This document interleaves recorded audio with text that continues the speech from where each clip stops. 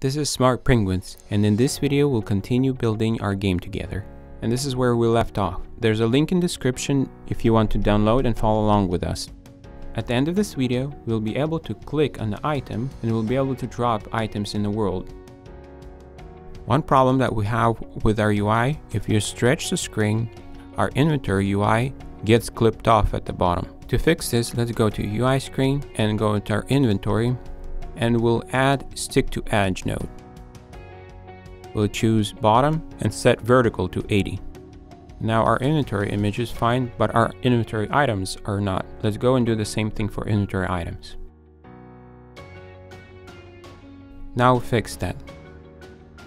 Right now when we click on our item, the inventory count decreases, and when we get to 0, we still see the item and we can continue clicking to the negatives. What we'll do right now is when we get to 0, we'll make the item disappear. To do that, we need a way to see if our count variable is at 0. There isn't a node for that, so we'll create our new node. Let's go to Advanced, drag in script, let's rename it to compare, and we'll add an input value and outputs greater, equal, and less. Let's add an attribute, number, and we'll call it number. The number attribute is going to be the value that we compare our input value to. Let's go inside our script, and in this script we'll use init and signal function. To optimize our code a little bit, instead of pulling attribute value each time we need it, we'll store the attribute value inside our script. So let's create a new variable, let number, and in our init function we'll set number to this attribute, and the name of our attribute is number.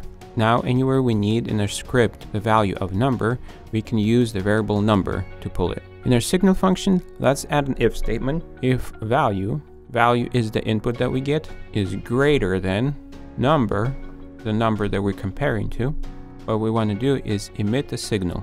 This emit signal, and we want to pass in the name of our signal, which is greater, and the value we'll pass is true. Now, whenever our value that we pass in is greater than the number that we are comparing it to, we'll have a signal of true coming from our greater output. We also want to check for equals or less. By using else, the if statement can be chained together. So if we do else, we can check for another condition. If value, we'll use the double equals to check if it equals number, then we emit true to our equal output. And the last condition we want to check is less. If value is less than number, then we emit true to our less output. And now we have our compare node. The place where we want to add it, when we get a touch and it's true, we load our variable count and add a -1 to it. We want to add our compare logic after we add -1. So let's move it here and connect out to value. And the number that we want to compare it to is 1. If count is less than 1, we want to switch state to empty. Click play, and now if we click on an item, when we get to 0, our item disappears. What we'll do next is, when we get to 1, we'll make our label to disappear. To do that, we need to connect our count to a state machine. Let's add a state machine. 2 states. On create, we'll switch to state 1. And let's use the output of our compare. When it equals 1, we want to switch our state to 2, which will turn off our count. Let's press play. Now when we get to 1, we don't have our label anymore. And when we get to 0, we have an empty. But our slot is still clickable.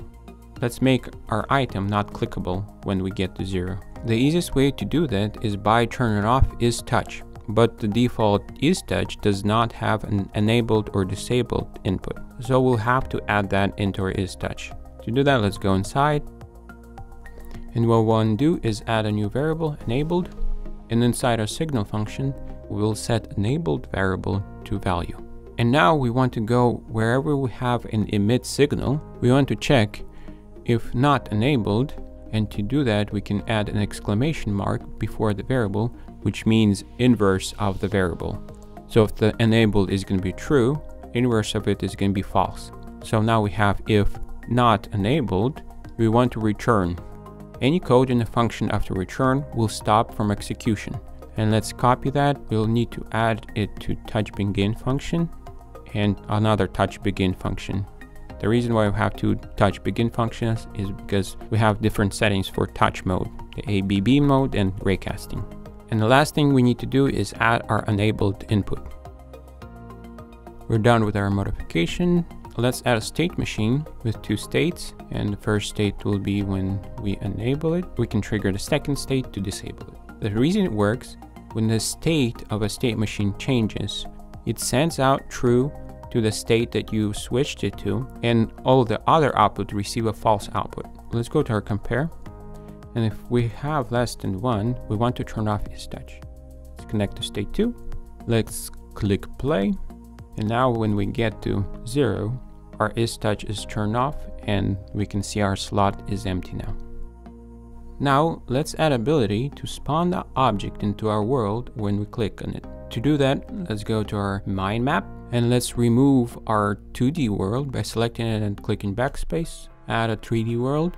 Let's connect it to start and to our UI screen. And let's change our background color of our world. To do that, let's click play, and let's use a picker to select the color that we used for our UI background.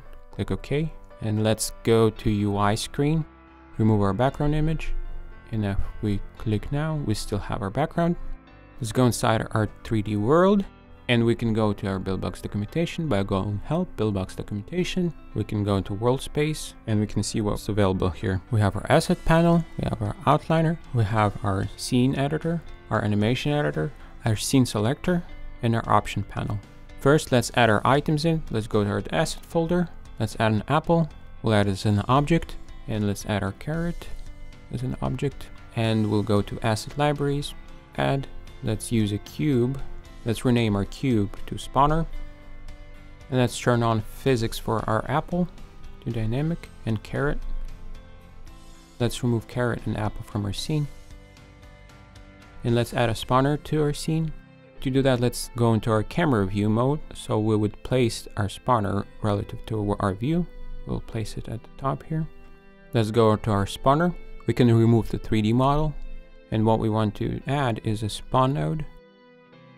Select the asset, we'll select apple, and let's duplicate it by clicking S and change this to carrot. And now we need to add a way to communicate between our UI and our spawner to know which item we're trying to spawn. We can use a receive and send node to create that communication. Let's add a receive node to our spawner. Let's go back to our UI screen in our inventory item. Let's add a send node. How receive and send node work: connect the input, and the value of the input will be sent to the receive of the event. We have the event name that connects the receive and send together. Let's change our event name to drop item. And now we need a way to know which item we're dropping. Currently we're using a random node to select which item we're dropping. So what we can do is use our variable init, duplicate it by clicking W, remove the connections. When it's over, we're spawning an apple. So let's create a new variable called item ID. And we'll set item ID of apple to 1. Let's duplicate it again by clicking S and connect to under. And that will be our carrot. And we will set the value to 2. Now what we want to do is on touch, we want to load that ID variable. So let's copy a variable load. Let's connect it to send. And our variable name is item ID. We get the value and send it to our send node. We're all done with sending ID over. Now we want to go to our spawner. We will need our compare node to our spawner, so we can copy it by selecting the compare node, and on our keyboard pressing Command C or Control C to copy. Now we can go to our mind map, our 3D world, go inside our spawner. Now we can Command V or Control V, and we'll get our compare node in here. That's how you can copy nodes between node editors. Now let's connect our receive to our compare value, and we'll compare to 1. If it's 1, then we want to spawn the apple, because that's the ID of apple. Copy the compare node. If it equals spawn carrot, we'll set the number to 2. That's the ID of our carrot. And let's go to our receive node and rename it to drop item, because that's the event we're listening for. Click play. Now you can see if we click on a carrot, we're dropping a carrot, and if we click on an apple, we're dropping an apple. Cool. Let's make it a little bit more interesting. Let's add some randomness to our spawn. Let's set it to 2, 2 for our random X and Z. Now if we drop it, it drops in a random place. Cool! Now our UI can interact with our world. This will be it for this video. In the next video, we'll be working on how to collect items from our world. Thanks for watching. If you have any questions, write in the comments below. Subscribe to our channel to not miss out on our next video.